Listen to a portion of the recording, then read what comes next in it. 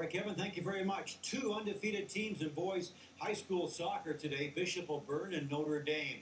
You know, the crowds really get into high school soccer. Sort of. O'Byrne Bobcats leading 1-0. Jordan Rendell with a strong kick and makes it 2-0. Notre Dame coach wonders what the heck is going on right there. Watch the quick feet by Tevin London. Kicks a little high, would have been 3 points if that was a football game. Bobcats Ivan Tomljanovic a little too aggressive with the tackle, but Notre Dame can't score in the penalty kick from way out.